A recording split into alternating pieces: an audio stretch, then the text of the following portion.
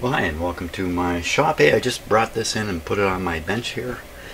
Let's take a look at this guy. Now, this goes with the record player I was fixing up just a few videos ago. So this is the receiver part. It's in a nice console, of course, and looks really nice. It's in great shape. The console is. Speakers and all that look great. Everything looks fine. Record player's working now. Seems to be working good. So we're down to this guy here. So what I want to do today with him, at the very least, is take a really good close look at what we got here and consider what we think we should be doing. Now, this is what I call a European style radio, or a German radio. I'm pretty sure built in Germany. May not have been. May have been built somewhere else. From my eye, they all look really, really similar. European radios. One of the features they come with is this big panel of buttons. The big panel of buttons provides a whole pile of terminals inside this radio to build the radio on. So I have all these terminals. There'll be parts all over them, and a lot of those terminals don't hook up to the actual, are not affected by the button position. And this makes these radios quite challenging to look at the schematic and then sort out what's going on in them. Another thing is they don't lack for parts. European radios are made with quite a few more parts than a comparable North American radio. Yeah, and that may mean when these were brand new, they worked better, sounded better, were better. I don't know if that's really the case. These have a wonderful sound when they're working well. They come with a complicated string mechanism, many of them. This one doesn't look too bad. It looks bad enough though. Looks like a double string system. It's got two strings on it, so we don't want to break these strings. They look to be in great shape, so I don't have to worry about that. Some of these radios come with fuses and fuse linking parts. They're often up in this area. Sometimes they're in behind this panel here. Let's see what we got here. So this is the output transformer, I'm pretty sure. These are the various outputs coming off of it. European radios like to use high voltage electrostatic speakers for tweeters. So it's a very common thing that the output transformer has a high voltage output on it. Not like North American radios where the output is very low for a low impedance speaker.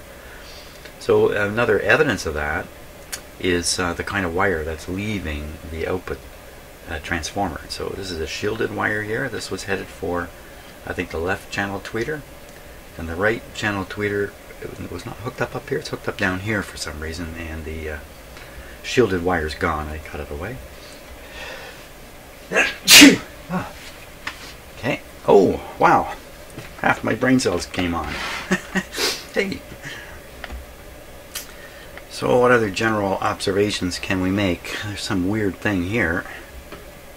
What the heck is that weird thing? That's a really strange looking beast there. Got coil. That looks like a capacitor. It looks like a variable capacitor. We'll take a close look with the close-up camera in a minute. We'll start off with this longer shot. In fact, I can make this a little less long here.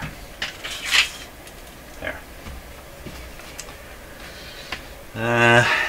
So of course, as with all these things, you should always be looking for darkened, burned parts.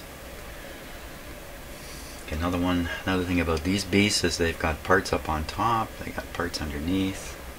This one's built with these tube sockets that I think aren't the most reliable in the world.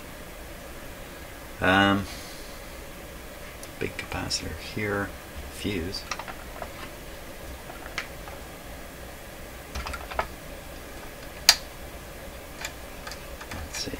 Big this fuse is. This looks like a slow blow fuse in there. That's just a little odd. Often these radios have the wrong fuse.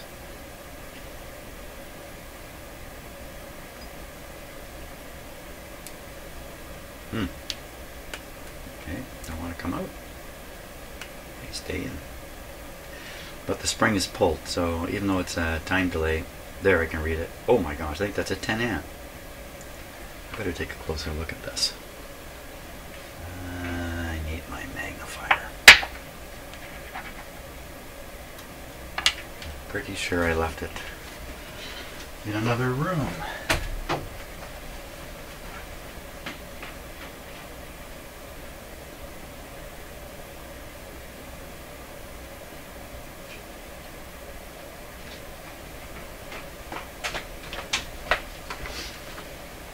Okay, let's see.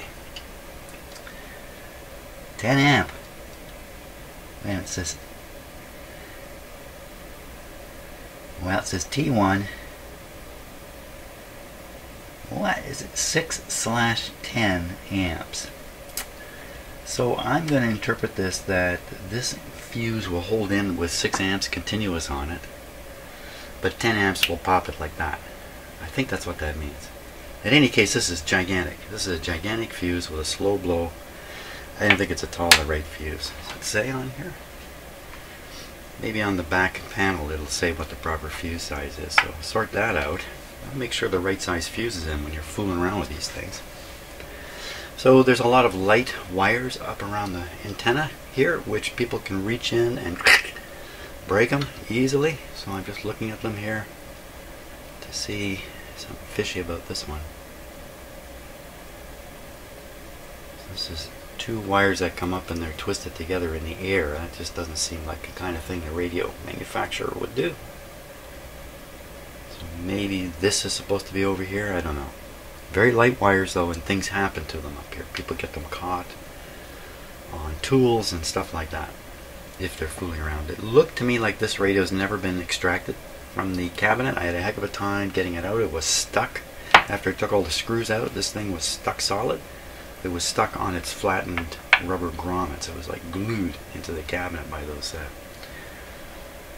old rubber mounts. So from here, I think it's a close-up camera deal. And yeah, let's switch to the close-up camera. And another thing I want to do is change the focus on the camera here. Just bear with me for a moment while I do this.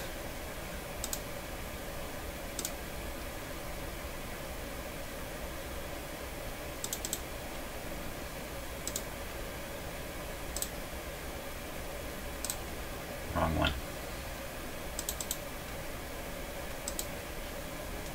Wrong camera. I called up the control box for the wrong camera. Here we go. I'll put it about like that. Let's take a closer look now and see if we can find some surprises in here.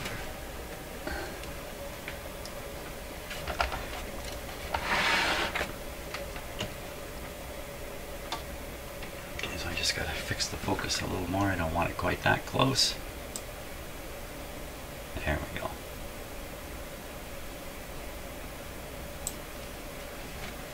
So we're just starting in one corner of the radio, and we're going to work our way around here. So one of the things that makes me not want to work on these radios is all the capacitors that are in here. There is just so many of them. Look at that one. This guy's popped his top here. So you can pretty much bet that every capacitor of this style is shot, and so are the rest. What does shot mean? So shot means leaking in my book. That means it can't withstand DC voltage very well anymore. Look at that.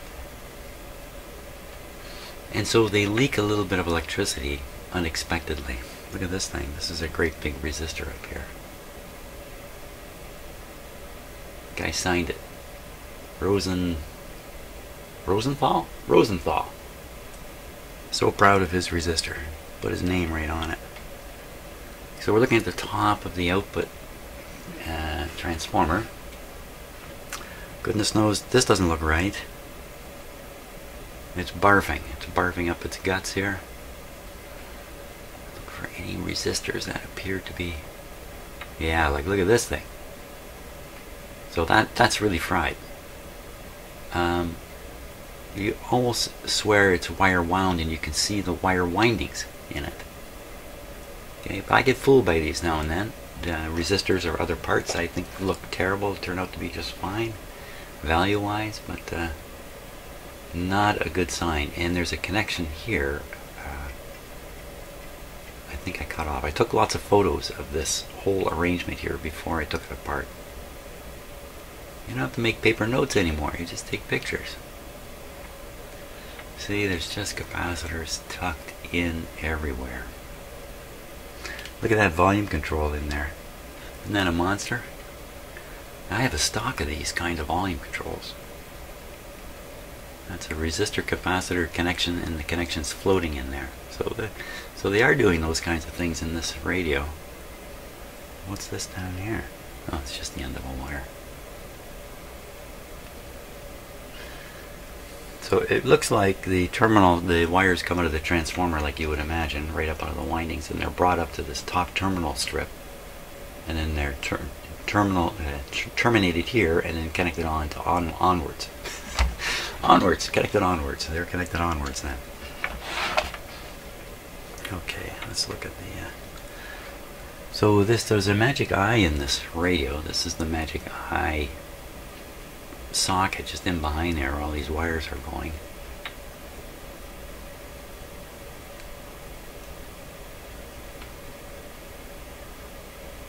And it looks like the same voltage that drives the light bulb is driving the heaters. That, no surprise, 6.3 volts probably.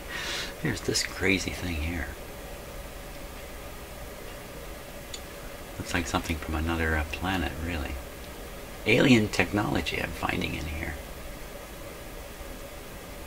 Tiny little capacitor there. Okay, so now we're getting down to the main board with all the tubes on it. And again, oh boy. So I think I see a resistor that's defaced in there. There's another one. I have to point to it. Sometimes things look a lot different with my eyeball. So there's this one. This one looks funny because the yellow color strips don't look right. They don't look right, but maybe they are. So I'm again just looking for places where maybe a part is burned open, like this one down here doesn't look too healthy either. What am I going to do about that thing? I'll get it way down there. Again, chances are it's fine.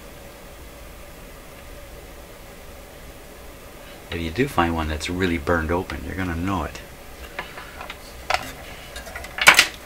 I'll just spin this around, get a little different angle on things. Oh boy.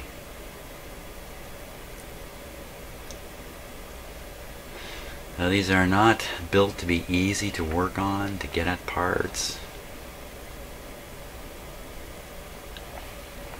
One thing they do with these is they build them in such a way that you don't have to disconnect all the wires like I did. You can swing these things out, leaving one end in. Like in this case, you would leave in the end of the radio with the output transformer. You can swing enough of the radio out of the cabinet that you can flip it over and work on it and leave all the wires connected. You know, with a little bit of fiddling, a little bit of finesse, you can get away with that. But of course I've just taken it right out. That means I no longer have the electrostatic speakers handy. They're in the cabinet. It'll be a while before we get to turning this on. I'm not turning this on today, I don't think.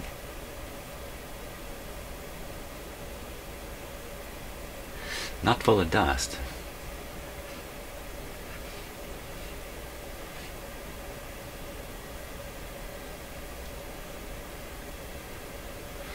A number of adjustable things, but it looks like they're all kind of glued in place. Big tuning capacitor. How many sections on that thing? Two section tuning capacitor. Here's the antenna. See how the winding is on that antenna? What they're trying to do there, and you can't do it, but they're trying to make the individual wires cross at right angles to each other. So if it's a parallel wire, they try to space it a distance away by making the winding very open, if you like, or moving it a long distance. And then where it's crossing other wires, they try to make it cross at right angles, but you can't get to a right angle. It's to affect control the inductance and stuff, and capacitance that's coming out of this coil. Talking about capacitance, there's one now. Look at that thing. Black tarry stuff kind of coming out of the ends of it. Probably a lot of these inside. And this is just a tiny resistor, I think. So it doesn't look like it's taken a whack or anything.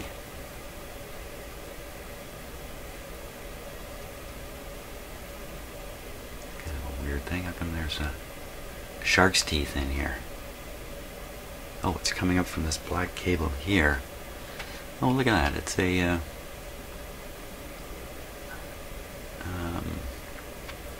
what do you call it? Transmission line. Carefully done transmission line. Sort of carefully till you get to the end here. So that's almost certainly the FM antenna signal heading into the radio or something like that. Bundles of wire. Yikes. What's this thing right here? This is a part. That's either a capacitor or something. Goodness grief.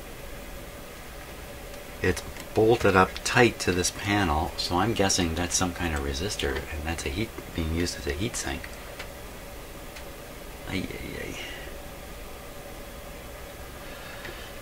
Okie dokie. Does this work? I don't think anybody knows. I don't think the owner knows. I don't think he ever tried plugging it in. I'm not sure. I can't remember now. But so, of all the things I've seen here, the thing that worries me the most is this. This guy right here. It's on the output transformer. If this thing's getting hot, the transformer probably got hot. Does the transformer look blown? I don't know. You know, how can you tell? Unless it's blown sky high, you would never know. So I doubt it, though. I doubt it very much. Okay, hey, we got another whole side to this thing to look at. This is only half the story here. Oops. The other half is underneath it. So I need to flip this guy over or stand him up on the end. Either way is very awkward on these radios. Standing it up on its end is very unstable. Very unstable. That'll do it though. So we're gonna, and you're standing it up on the glass. It's not, you know, not the best arrangement here. But that's what we're gonna do.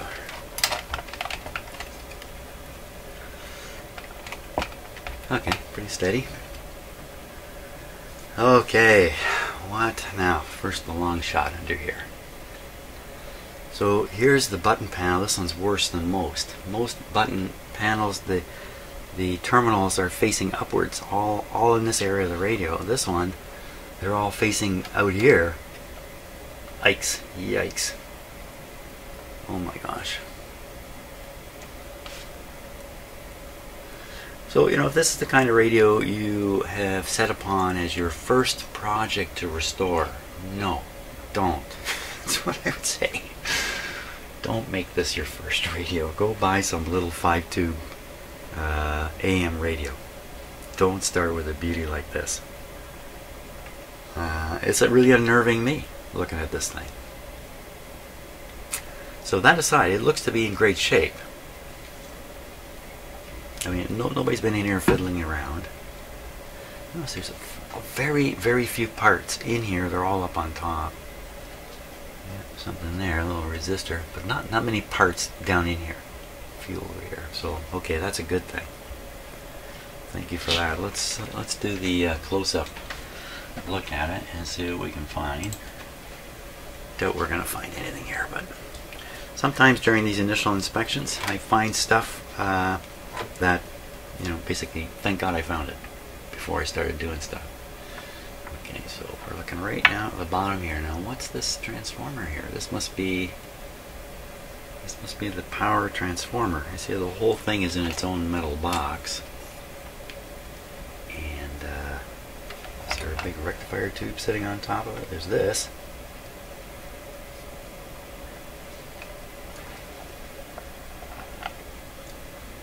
So I'm pretty sure this is going to be the, where's the power cord? Oh, it's way up here.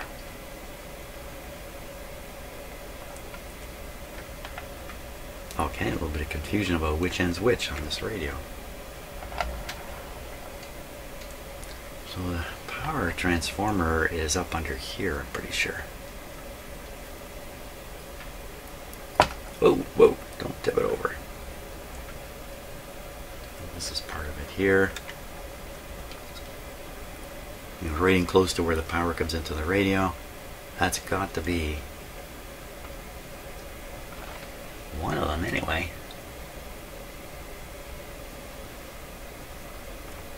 Huh. Maybe it's got two transformers in it. Maybe it's got like a 6.3 volt and a high voltage one. Just a few terminals back here. I don't know what to make of that, because there's this guy. This guy does not look like the kind of thing you'd be producing high voltage from. So again, it's got all these terminals up on the top here, except they're upside down, so it's kind of on the bottom now. It's done like an output transformer. Let's see, we've got some wires coming from it and going right here, right to that. What is that? I gotta get the back of this radio. Okay, I gotta run out to my garage, grab the back of the radio.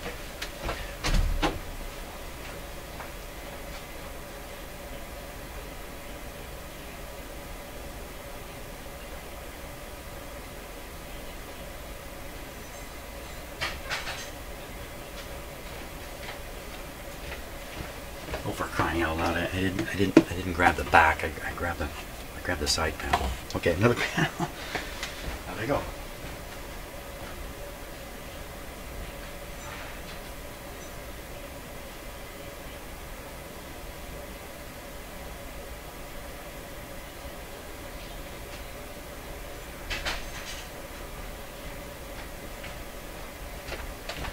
Okay, here we are. Here we are. Here we are. Yeah, I guess studying the back panel is a good initial thing to do too. Okay, yeah, let's study this panel here. Korting, made in West Germany. This receiver is provided with an interlock to prevent damage shock. Do not tamper or attempt to defeat it. Look, it's riveted right in, so they're not making it easy. Take a look in here. We see 6GW8 sticking out this way. That's the one down here. 6BQ5 and a 6AQ8. These are unusual tubes. 6AJ8. These are all unusual tubes. Not the usual. They're not the usual. 6BQ5. I've got a lot of these.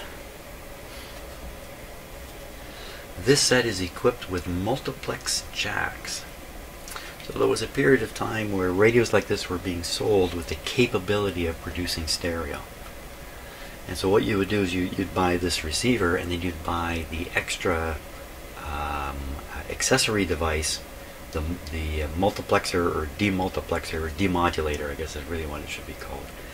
And you'd plug it into the multiplex jacks, and then the signal would, maybe not in this unit, but in some units, the signal would then come out in stereo and be fed back into the amplifier separately.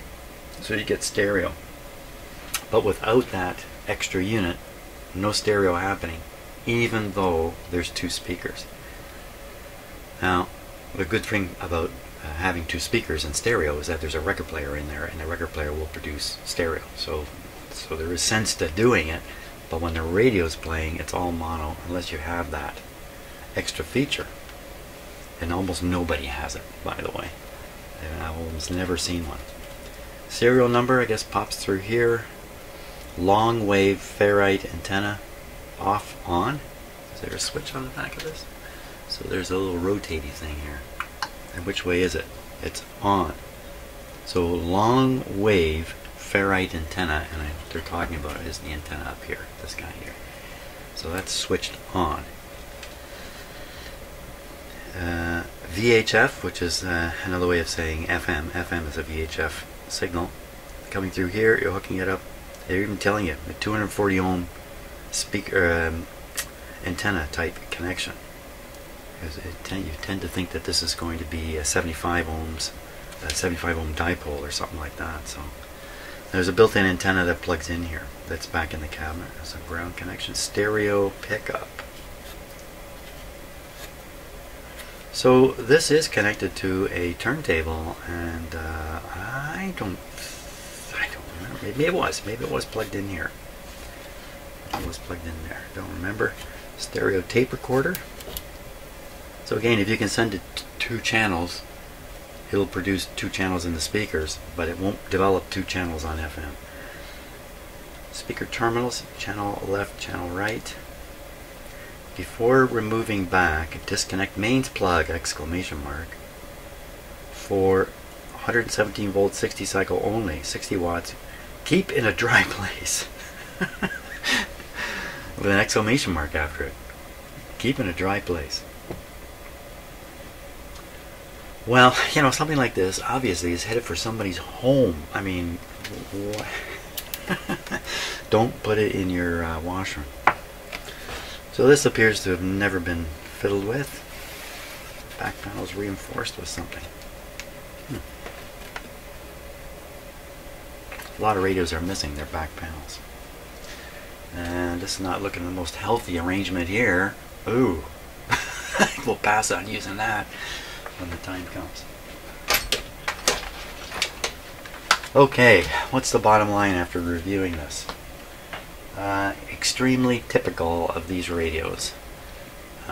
Contains some issues that I'd rather just leave in it. Frankly, I'm not interested in trying, and neither is the owner, I'm sure, interested in trying to restore this thing to perfect operation. So now these are some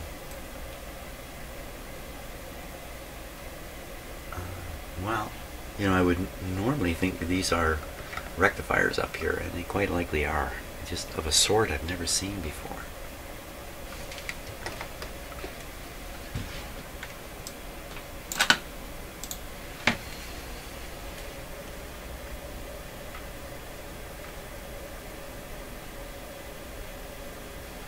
Yeah, very suspicious of a rectifier though. It's got 4 wires coming to it.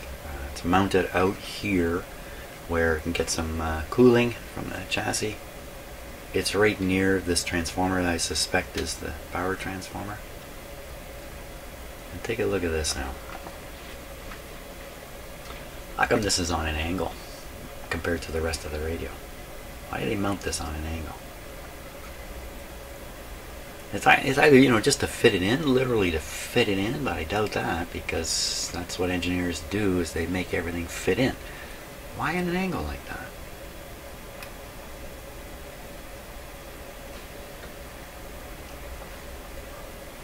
So a lot of these are on this angle. An angle of that sort. So I don't know if this is some kind of a radio thing you put on an angle for, I don't know, less interaction with other parts. I have no idea. Not that it really matters. Okay, another view in there.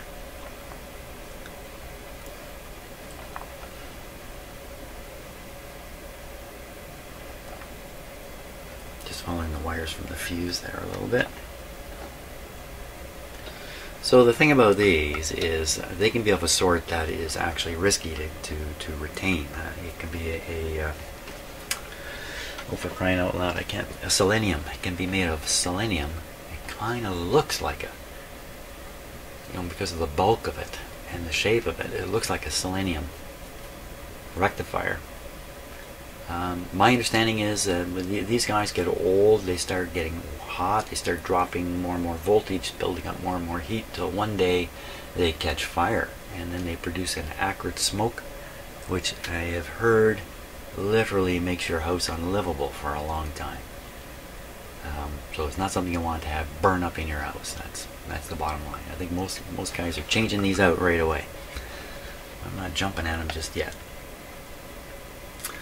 Okay, hey, what about throwing all the controls, all the knobs? We haven't done that. Make sure everything turns a little bit. What are we turning here? Oh, we're moving.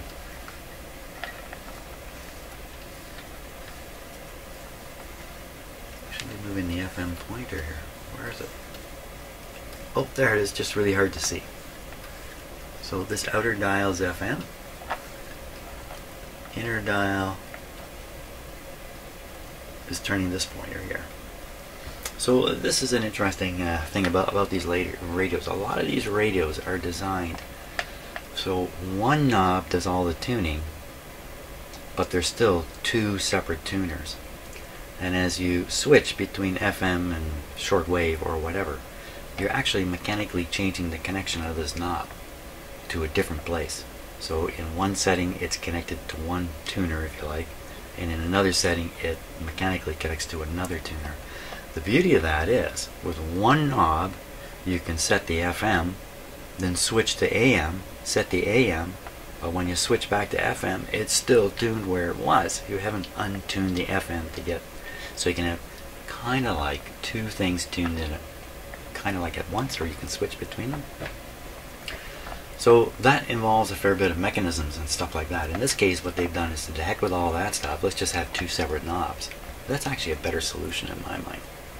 So, you know, one knob you set FM, the other one you set AM and shortwave. I think that's a better solution myself. Some of these radios have steerable antennas, but this one's definitely not steering anywhere. So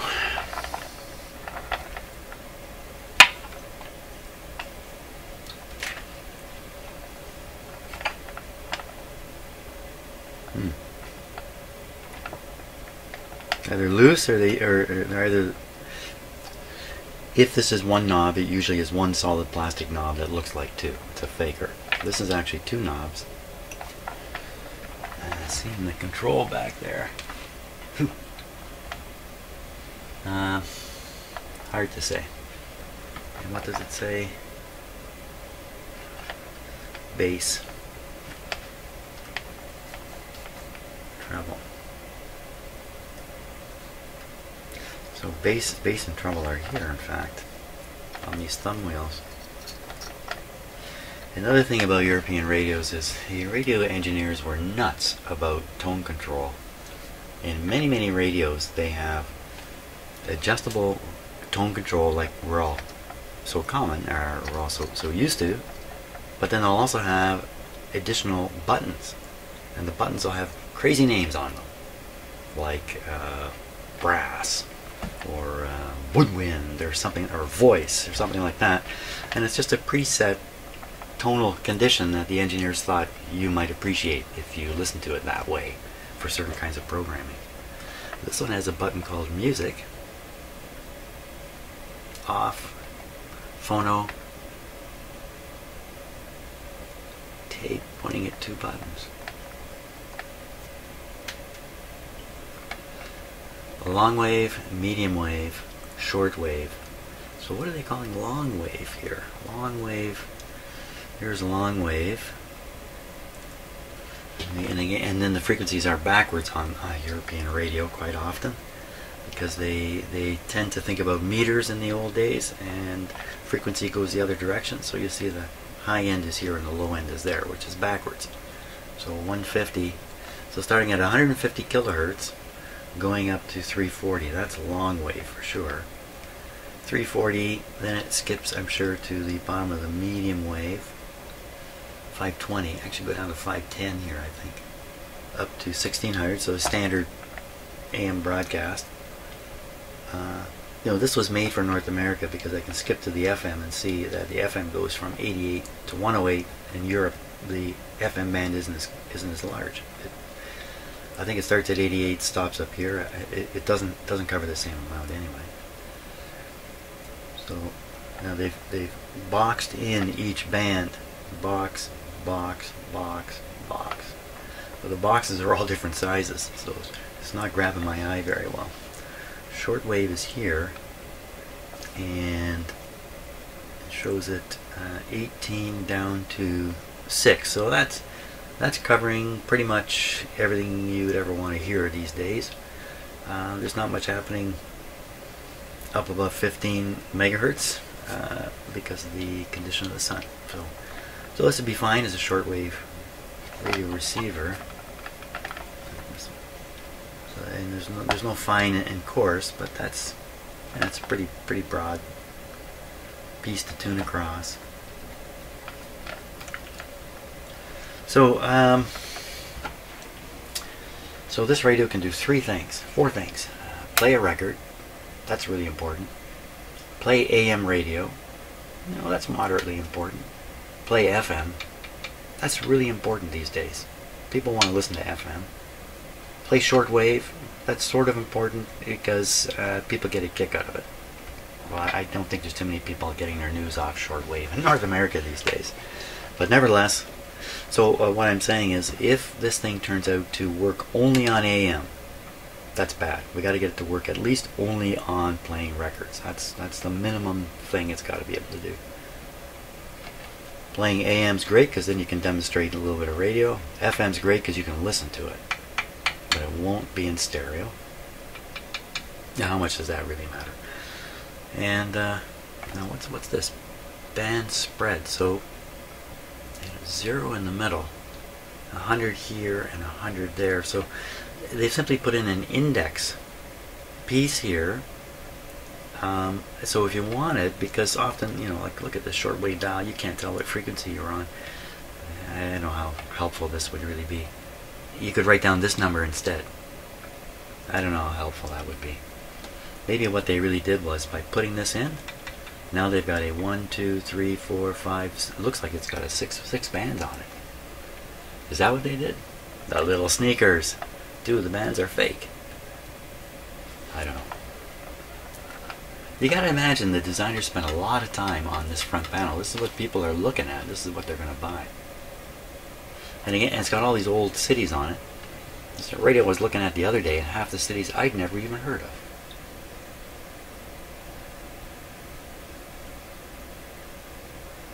Lisboa, Horby, H-O-R-B-Y, Horby. Anybody live in Horby?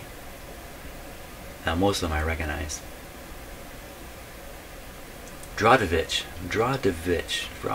never heard of that. So it's kind of interesting looking at this stuff sometimes and thinking, hey, what happened to those cities? Or are they still there and I just don't know about it? Okay, so now, what are we going to do with this guy? Oh boy. That's a good question. Get a schematic, find out what the story is on this one part back here.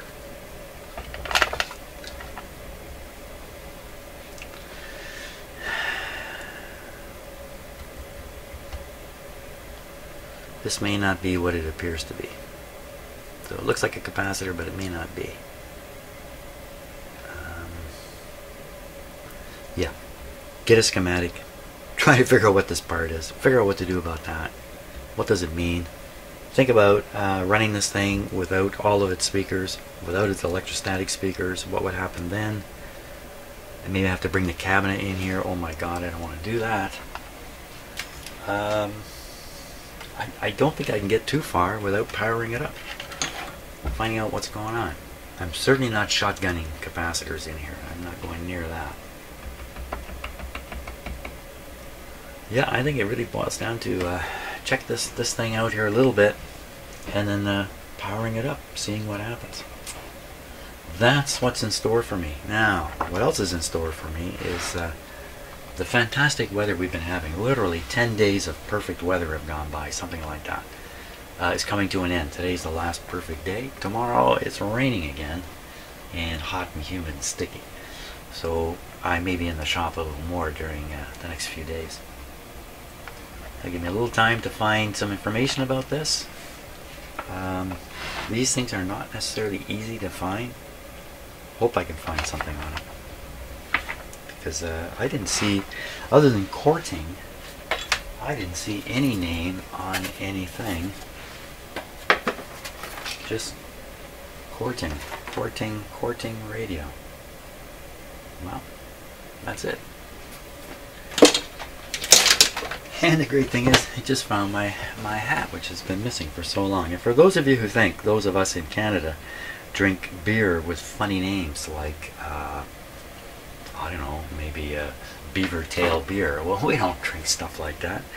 We drink beer like this. Moosehead, yeah! Okay, well, I'm putting my hat on because I'm going outside. Thanks so much for watching, and tomorrow we'll dig into this thing a little bit.